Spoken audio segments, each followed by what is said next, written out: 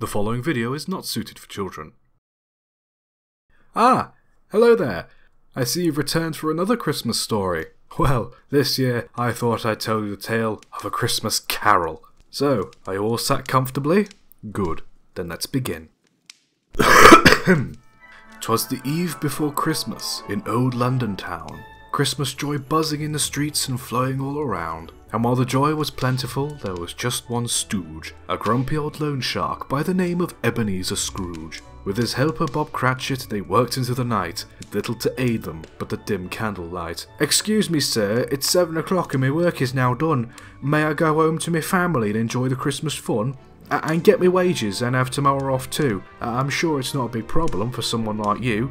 "It bloody is," snapped Scrooge. "Don't you forget, I need help tomorrow going around and collecting the debts." "Oh, please, sir," begged Bob. "It's just for Christmas Day." "Fine," grumbled Scrooge. "Take your 15 shillings and be on your way. But I want you in the day after that, earlier than ever. No paid overtime. That's what you get for acting so clever." Bob grabbed his hat, his coat, and ran off back home, leaving old Scrooge sitting counting money alone. After counting all the money and putting it away, he locked up the shop and went home for the day. On his way back, he saw two men dressed up funny. "Oh, bloody hell," thought Scrooge. "They're going to ask me for money." "You," called one man. "You're Ebenezer from the office of Marley and Scrooge. You must have a lot of money and hopefully your heart will be huge." The other chimed in. "We're collecting for the needy, and it's the time of year to share, not to be greedy." "Share my earnings? For what, you ignorant louse? If people are poor and cold, they should go to a workhouse. They'll have food and heat. I fund them, I should know. They're just lazy and beg. That's why they don't go." "Oh, please," begged one. "You can help, you're a banker. Think of those in need." "Yeah, no need to be a massive wank." "That's enough! On Marley's grave, no. Now to both of you, good day. I want to hear no more of this. Now, leave me on my way." He moved down the streets, with Christmas joy all around. Everyone shared smiles and laughs, while he just frowned. With turkeys in butchers' windows and vendors selling mulled wine, carol singers singing, people joining in and having a wonderful time. "Bah humbug," mumbled Scrooge. "It's all just a load of noise. Nothing but an excuse to be lazy and sell more toys."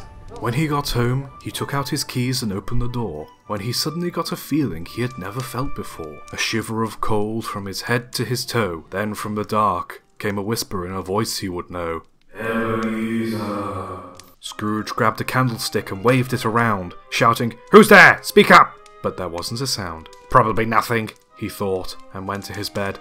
"I'm just hearing things. It's all in my head." As he entered the room, the voice came again. "Ebenezer Scrooge." He jumped around to see the ghost of his dead friend.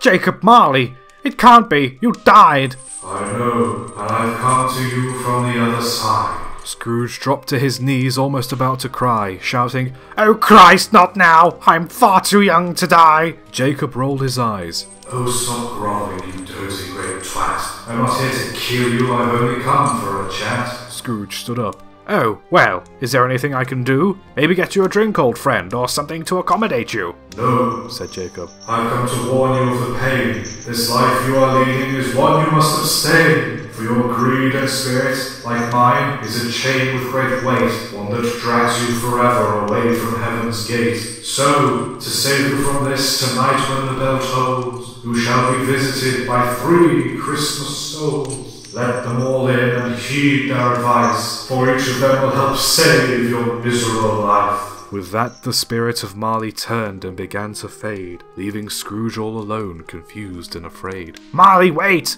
Please don't go! What's going to happen? I need to know!" He called out loud all through the house, but heard nothing back, not even the squeak of a mouse. Scrooge gave up and slipped into bed, reflecting and thinking about what Marley had said. He closed his eyes and began to count sheep, and found very quickly he had fallen asleep. Scrooge slept for a while, when suddenly late in the night, a loud bell rang 1 and woke him with a fright.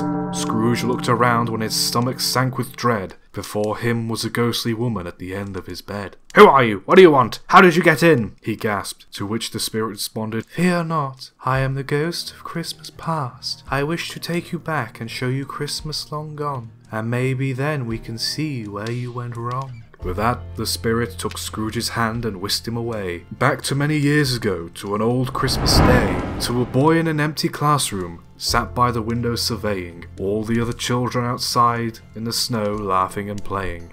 "You recognize the boy?" said the spirit of Christmas past. It's me, my old school!" cried Scrooge, looking around aghast. "Why aren't you playing, or joining in the fun?" "I was very awkward, and wasn't liked by anyone. I was only there because my father was cruel. He didn't want to look after me, so he sent me to boarding school." "And a few years later, after accepting the abuse, you got a surprise in the form of some news." Then from nowhere, a young girl stepped through the door, saying, "Brother, you don't need to stay here anymore.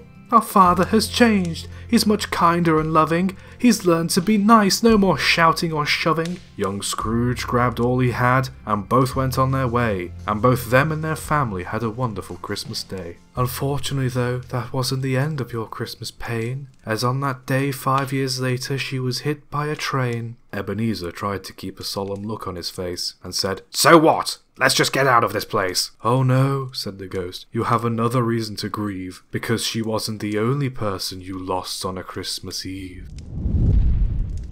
They went to a warehouse full of music, laughter and cheer, as workers and couples sang and danced around barrels of beer. "You remember your first job? Under Mr. Fezziwig, I believe." "Yes, oh yes, he held great parties every Christmas Eve." Both of them watched as a young poorer Ebenezer stood to the side drinking, while everyone else was up dancing and singing. Then a young maiden, with a fresh smell of romance, offered Scrooge her hand and an offer to dance. He finished off his pint as she took off her gloves, and the two stood together and started to dance as they fell in love. As Scrooge watched, a small tear welled in his eye. The ghost announced, "That's sweet. Let's see how you fuck up this time." With a snap of her fingers and a sudden bright light, they appeared in an office and saw a miserable sight. There was Scrooge, hunched over counting out money, when in came the maiden holding a ring, looking very sorry. "Ebenezer," she said, handing him the ring with disparage, "I no longer wish to take your hand in marriage." "Why ever not? I'm starting to get rich." "Well, ever since then you've been acting a bitch. When you were poorer you spent all your time on me. Now all you do is sit here counting and thinking about money. So I'm leaving you for a man that'll treat me better than you will. Ryan McCrampton, the guy that runs the flour mill." With that, she turned and left Scrooge completely thrown, sat by himself in his office, doomed to spend Christmas alone. Suddenly, in a blink, he was back in his bed, slightly shaken and dizzy, like he'd been hit on the head. He curled up in his blankets, and had to admit, looking back now, he was a fool and a git. Curse me, why was I so obsessed with my wage? That money has brought me no love or joy in my age. Just as he started to let that thought stew, he jumped up again as the bell tolled 2. He glanced all around, but there was nobody there. He thought nothing of it, when a wondrous smell filled the air. The smell of fine wines and freshly cooked food, the sound of joyous music playing to lighten his mood. He opened his door, revealing a sight to behold. A large dining table set with plates made of gold and covered with decorations that made it look divine, with a small table to one side with a selection of fine wines. And upon the table was vegetables, boiled and roasted, turkey, goose and pheasant, with a large man sat at the end in a throne cheering, "Greetings! I'm the ghost of Christmas present! Scrooge, you look tired and walk like you're beat. Come, grab yourself a drink and have something to eat." Scrooge sat down with a glass of Pinot Noir and said, "Thank you very much, whoever you are." "I appreciate the thanks. The compliment is pleasant. And did I not tell you? I'm the ghost of Christmas present." "So what are you here for? What things are you going to show?" "Why, how everyone is cheerful while you're miserable at home." "I'm not miserable," said Scrooge in a sour note.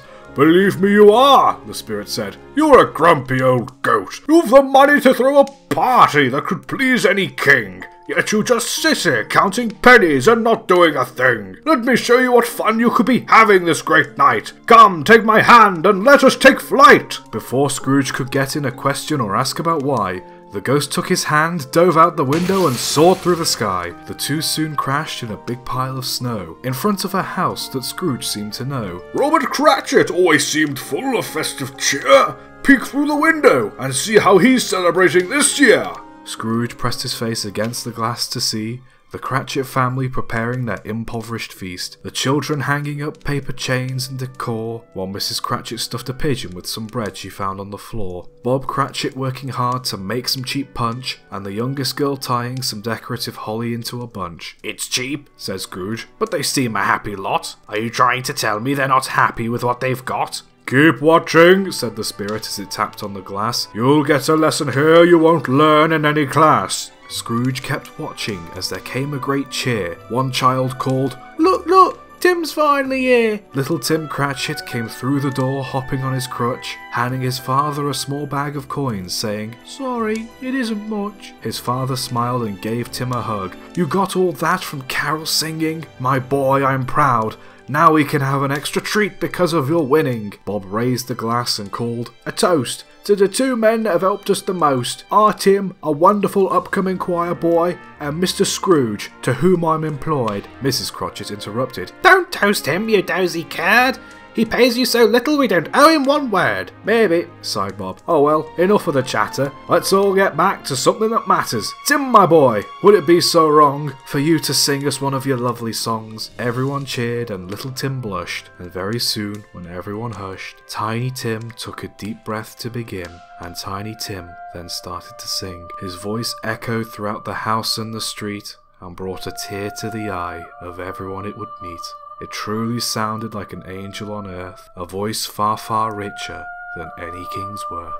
Once Tim had sung his last hymn of the day, the family sat around and thought of games they could play. They spent the whole night laughing and cheering, keeping no track of the time in the evening. Scrooge laughed and cheered, watching the games go on. Eventually the ghost asked, "Are you having fun?" "Oh yes," he smiled. "You bet your hat, mister. I've not seen games like this since Fezziwig or my sister." The ghost patted Scrooge's shoulder and shook his head, saying, "Well, I think you should be back off to bed." "Wait," cried Scrooge. "What of the boy whose name's Tim?" "What do you care what happens to him?" "Well, he's sick. Surely that should deserve some thought." The ghost responded coldly, "Are you trying to tell me they're not happy with what they've got?" Scrooge's face turned pale when he realised what he had said, to which the spirit boomed, "Now, back off to your bed!"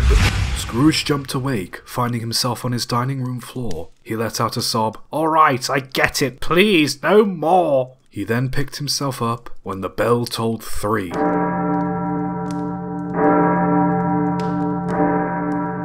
He wondered aloud, "Now what awaits me?" Scrooge made his way back to his bed. When he opened the door, the sight filled him with dread. A tall looming figure was waiting for him. Lifting a slender arm, they beckoned him in. Are you the next ghost that's come to visit me? I'm guessing to show me the future.